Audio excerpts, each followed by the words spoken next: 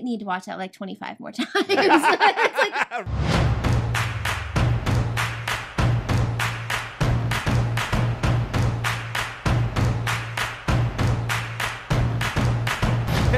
Hey, what is up, everybody? It is me, Sean Tanktop. I'm over here at Casa de Tanktop, hanging out with my very good friends, Dustin and Morgan. Drace over there at the Drogon Dojo. Drace, how you doing over there, Drace? Doing great. Doing great. Yep. Looking want some dragons. You think we're gonna get dragons in a show called House of the Dragon? Yeah. You think so? I think so. This is the final trailer that we're getting. This is the final full-length trailer that we're getting for HotD, House of the Dragon, or as we have been calling it over here, for HotD. And this is going to probably paint the broadest picture of the scope and the scale and everything that that everybody has been working on with this show. We got one more month and then we're back in it. You know what I mean? And I'm excited. How you feeling over there, Morgan? Oh, I don't know if I'm gonna watch it. You think you're gonna sit it out? Just kidding. I'm like so excited and I really wanted to watch it. Like, we'll just get into it. You want to just get into it? We'll take a look, and I think that'll kind of dictate what we're gonna talk about later. I mean, like, so we appreciate you guys for coming by, watching the reaction of it. Just real quick before you get going, there was a featurette that was dropped. Do is if you guys want to already get on some Patreon exclusive content for House of the Dragon, which we're going to be running a lot of when we cover it, when this show is in the bar. We are going to show the show in the bar. We're going to be doing a bunch of different stuff, a bunch of live streams that you all can get access to stuff and get it early before anybody else on our Patreon, including our reaction to that really cool featurette. Realizing what worked in Thrones, what didn't. Oh. What didn't? What didn't? Shade. Damn. That skull is fucking enormous. Where they interviewed George and Miguel and everybody. Ryan Con something. Ryan Condo, I think is his Condo, name. Yeah. Like, but yeah, like, if you guys want to get access to that, you can hit us up over on our Patreon. The links in the top and comment or the description below. But if you can't do that, hit us with a like and a subscribe. Hit the bell thingies, because when we do start dropping these things, you guys are gonna be getting bar reactions.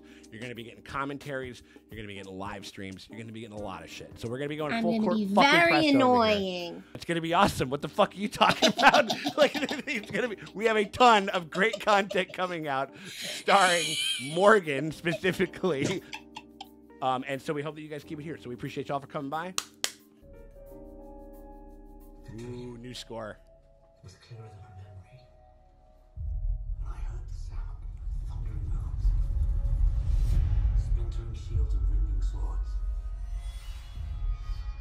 And I placed my ear upon the Iron Throne. And all the dragons roared as one. Damn. Whoa. That of your succession. There's Hightower, right? Oh, look at that. Holy fuck. Oh my Whoa, god. The king has an heir, Daemon Targaryen. I will not be made to choose between my brother and my daughter.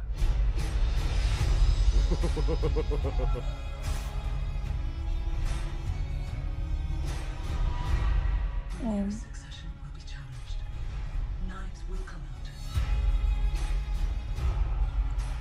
You are the king. Your duty is to take a new wife.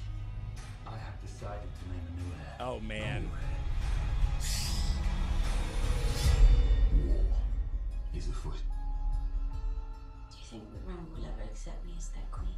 A woman would not inherit the Iron Throne. Because that is the order of things. When I'm queen, I will create a new order. Yo. Interesting. Your family has dragons. Their power men should never have trifled with. Oh, man. Oh, they're hatching Look at that. them. Oh, wow. If Rhaenyra comes into power, she can cut off any challenge to her succession. I am to inherit the Iron Throne. She will block my way. Our hearts remain as one. Our hearts were never one. Whoa. Imagine yourself on the Iron Throne.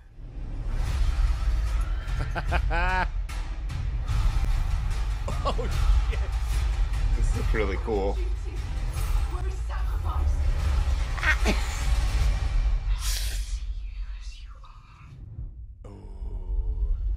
Yeah. Ooh. I think that was a white dragon, wasn't it? That's different than the red one. Definitely lighter colored. They definitely like made the dragons hyper distinct from one another. Yeah, yeah. Like they're so really they're really taking the fucking time to make them look very, even just facially different. Like that one look more sleek. Like it could like dive underwater really easily or something like that. I don't know. Like, and then the other one was like a little kind of like more kind of spiky and stuff like. It was cool. That was fucking sick. Woo! What'd you think?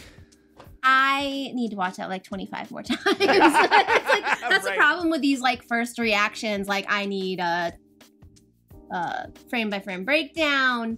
It's just a lot to take in. Sure. But I mean, it's where I thought they were going with it. Where it's like a conflict between friends, and then I think at the end, that's Damon's dragon, because it's Syraxes is white. I don't know if his eyes weren't red, because like he's known as like Bloodworm is his nickname, because he's Bloodworm because he's mean. He got red eyes, and he's white like a worm. Interesting. So I'm like, that's the sperm rude. dragon. No, isn't that gross? The sperm worm. I'm into it, man. He's like Dennis Rodman of dragons. He's known as the worm. Oh my God. The dragon comes up, kamikaze, or whatever the fuck it was, right? Which would be fucking gnarly if a dragon did that, actually. That'd be awesome. But there was a lot of, I know that like, there is going to be a lot of setup, but they are not going to shy away from like, I mean, again, we talked about this a little bit in the featurette discussion, but like, it's just one of the most fascinating things about this is just a truly fully realized and functioning Targaryen kingdom. Yeah, I mean, my favorite. Endlessly fascinating to me. Yeah, interesting thing I'm gonna like pause and like stare at is like that marketplace, or like with the like statues and the and then they also showed a close up of the king cutting himself on the freaking throne. Yeah, which is like we always were told like the Iron Throne, like certain kings always get cut by it. Yeah, and I was like, we're seeing it happen. Why did we never see that with Joffrey? Yeah, right. Like we never saw that with Joffrey, and I just wanted that. I think that's also like, again, it's just like a little. It's more subtle world building, because I mean, obviously, if you look at like, like there's a couple of illustrations that George has said are like his favorite or whatever it is, and it's just like that's just impossible to realistically put on screen. You know what I mean? Like, or even believability wise and shit like that. But they kind of had like a fun middle ground that they had, having them be so spread out along the floor and stuff like that. And like how probably like when the Targaryens kind of fell out of fortune or whatever it was, or just somebody was just like, this thing's kind of dangerous, kind of sharp over here. Maybe we gotta like, people came out and probably buffed out some of the edges. Too many fucking servants that probably fell over and impaled their fucking heads, or whatever. That's what I'm saying. I feel like we're gonna see at least one impalement on these. There has to be the floor swords. There has too many to floor be. Swords. And they're like, right there. It's gonna happen before the end of the show. And the Westerosi like safety inspector's like, that's your problem right there. Violation of building code. You got swords on your floor. And I think we've had 5 people fall on these swords and impale themselves to death or whatever. So I think we're gonna have to. I think we're gonna have to beef that mostly up a little bit. Mostly because Jay Harry's makes everybody play sword on the floor. Sword on the floor. That's the other thing. Like, a lot of the other teasers and the other trailers, they're like, and this had it too. A lot of like, like disembodied voiceover over images and stuff like that. This one, I remember we had like a lot of lines being, like a lot of dialogue being spoken on camera, and seeing like, was it the sea snake? He was saying some of his first shit for the first time, like on camera and stuff like that. Yeah, and he's married to a woman who was a Targaryen who was passed over, who was cheated out of the throne. She's the one who says they'd burn the realm before they'd let a woman ascend. Yeah, because she's talking to Rhaenyra. Yeah, but I'm seeing like her and Corlys as like the old, like they've been kind of through this bullshit before. The politically savvy couple, kind of, in a certain sense. They're going to be like the most important advisors, probably, just because they're the most. They've seen this shit, and also Corlys is like, you need him. He's like basically what the Greyjoys are. They're not like the same culture at all, but like when you talk about a fleet that you need for your army. Commander of the Seas. It's Sea Snake. Like, he's who you need. And so, like, yeah, whoever the two sides will probably fight over him, being like... Again, something that I loved so much, and I'm sure because you've done a recent rewatch. You know, Morgan, which also means that Dustin's probably done like a partial rewatch because a little bit. We said this before. I want more garden walks. I want that story. I want that conniving. I want that backstabby, thrillery type of stuff. And to see some of the things that they're doing, it just seems like it's there. It seems like there's, you know, and it seems like they're really going for that. And like, it's all about scheming. This season. Season's all about scheming. Yeah. It's a scheming season, right? The season for scheming and making moves. Scheming to claim dragons, scheming to claim thrones, scheming to claim lovers. Yeah. I mean, sure. You know, they haven't had a lot of, in these trailers, there's not a lot of Missaria, Miss Misery. Miss Misery business herself. She's the one, she's Daemon's, like, lover. She's like she becomes... Like a side piece, or is that, like, who he's, Targaryens like... Targaryens are kind of polyamorous anyway, but he uses her, she's like a Varys. Basically. Okay. She's a whisperer. She knows everything. Like, she's got the info. So that's where the scheming intrigue. So I'm confused. I'm like, oh, well, maybe they're just hiding her.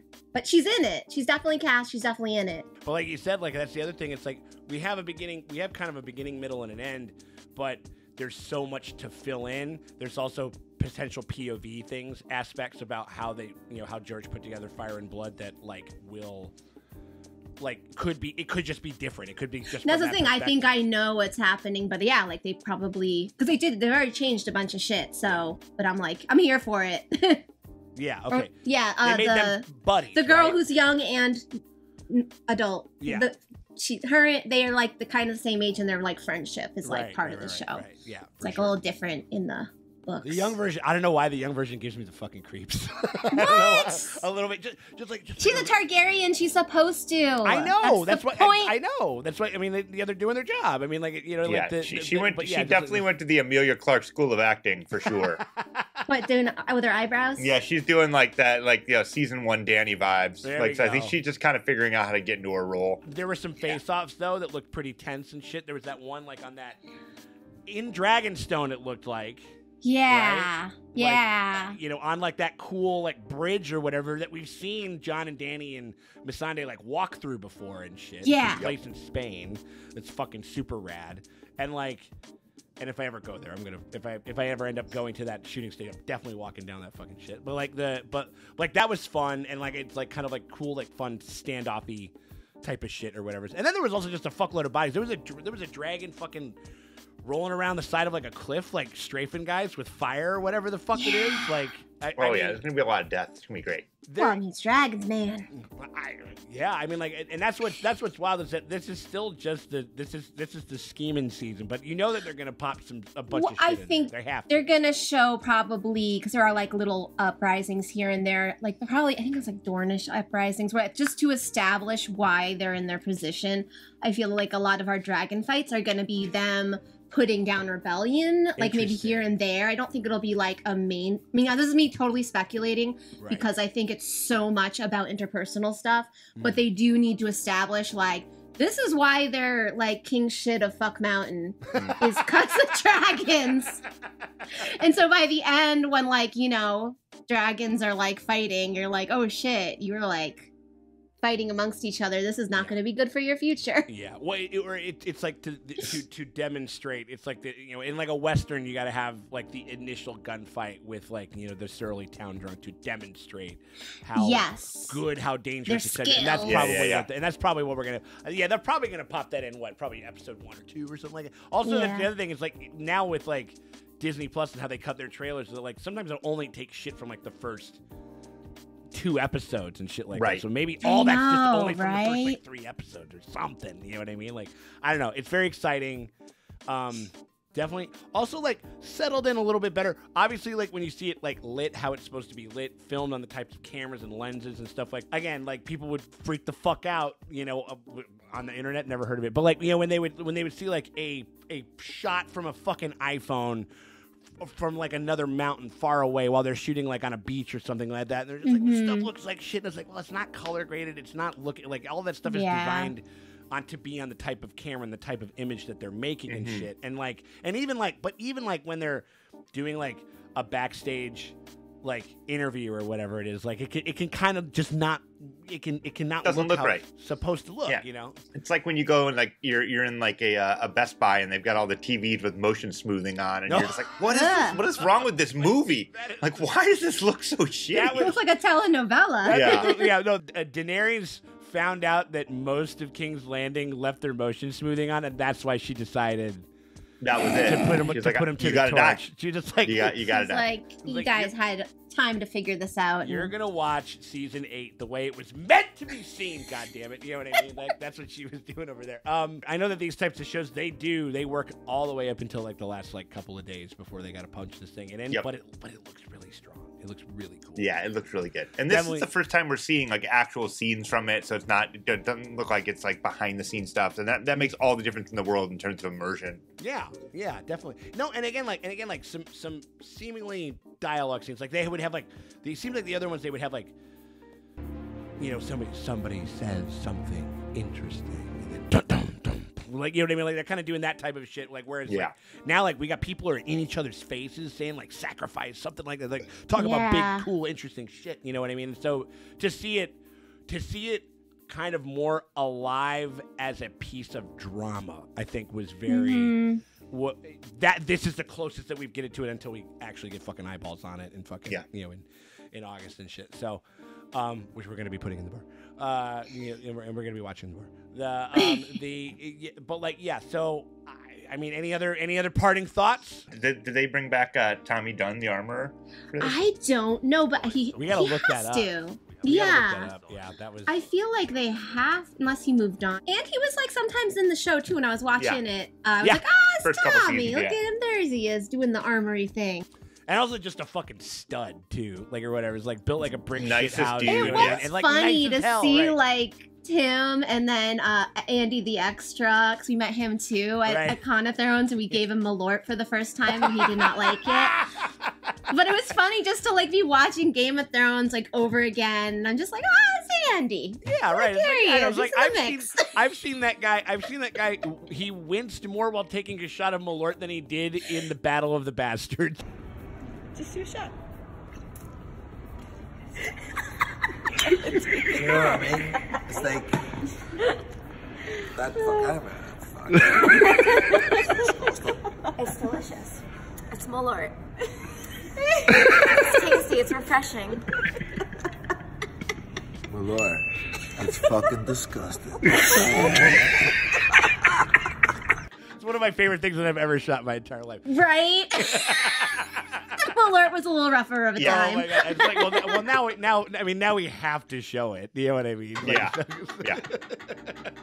With Game of Thrones, with the relationship that the fans of that show kind of have with the property, and with almost even more casual fans like have with the property, this is the most confident I have been in the show's ability to kind of entertain me in the way that I want to be entertained. You know what I mean? Like, 'cause, like I've had.